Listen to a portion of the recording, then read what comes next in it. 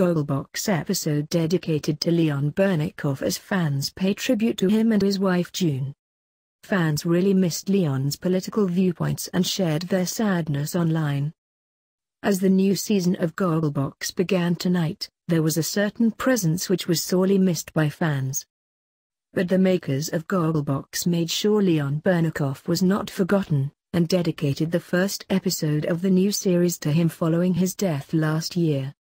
Viewers were distraught to hear that Leon, aged 83, died after a short illness on December 23, just before Christmas, and soon after his wife, June, said she would not be returning to the show without him.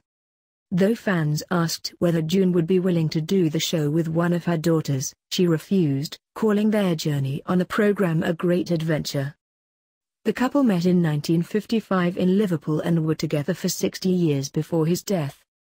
Throughout the episode, many fans took to Twitter to share their sadness at the loss of Leon, and how they felt the presence of the two Liverpudlians was missing from the new series.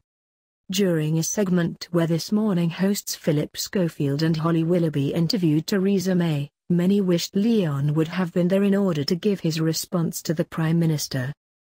Last year June revealed the longest time the couple were apart was 4 days.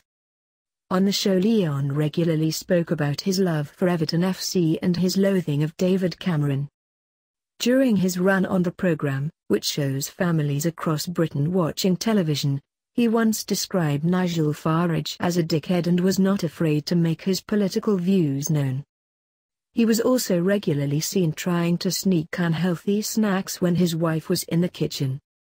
The Gogglebox cast shared their sadness at his passing when they accepted their NTA award, dedicating it to them in an emotional tribute.